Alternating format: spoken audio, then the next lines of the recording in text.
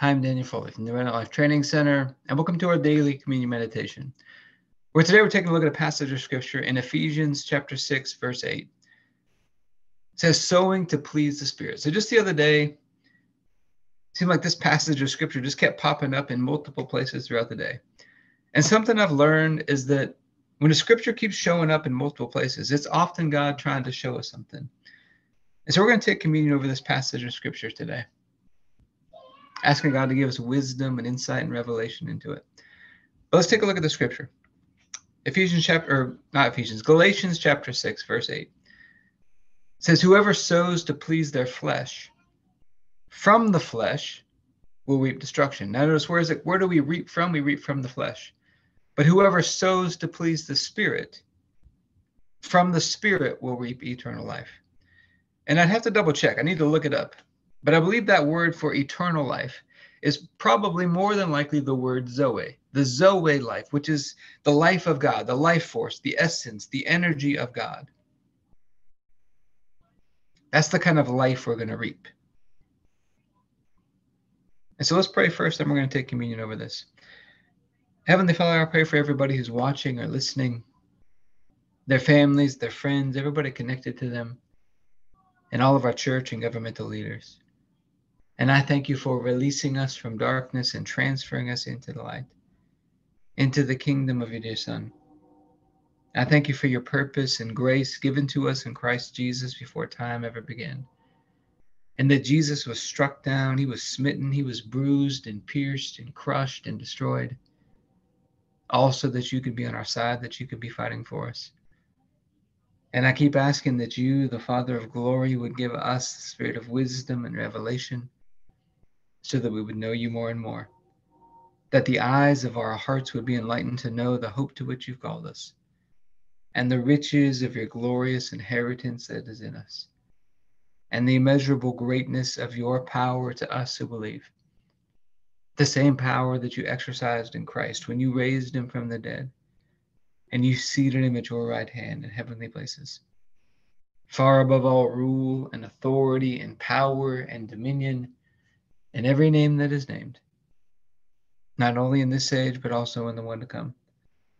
And you put all things under his feet and made him to be the head of the body, the fullness of him who fills all in all. And Father, I ask you to bless us and to make your face shine upon us. Let us find grace and favor in your eyes. Expand our borders and our territory.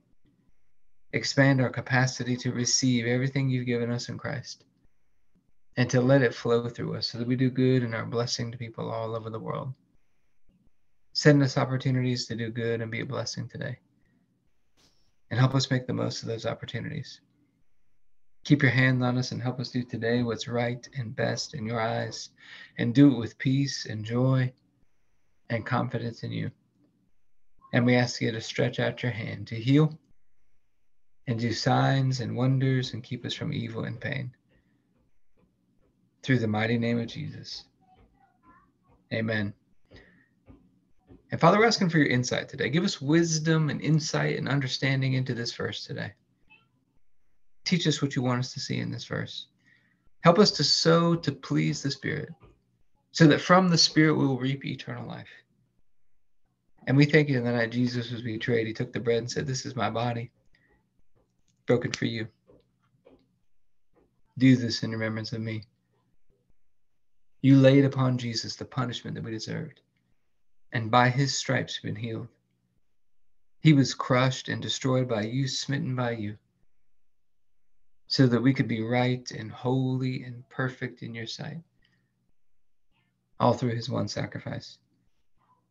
And you raised him up from the dead. You seated him at your right hand in heavenly places. And you raised us up together with him and made us sit together with him. And we get this opportunity today to remember our union with you through the sacrifice of Jesus. So let's go and take our bread.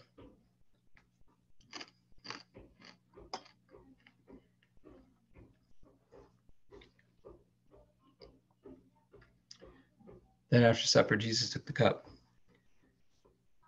He said, this is the cup of the new covenant, in my blood, poured out for the forgiveness of sins for many. And it's the forgiveness of sins that released us from darkness and transferred us into the light. We get to have this covenant relationship with you, Father. And so I thank you for this cup and ask you to bless it in Jesus' name. Let's go ahead and take our juice.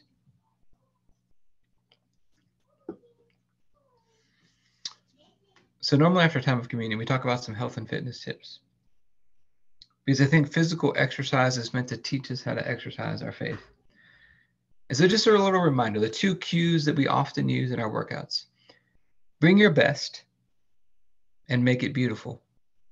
Bring your best and make it beautiful. Those 2 cues can help us to bring a much greater level of presence and connection with God into our workouts so that we sow to please the Spirit. But I hope this has been helpful for you today. If you'd like to be a part of what we're doing in the Abundant Life Blueprint, you can go to the AbundantLifeTrainingCenter.com.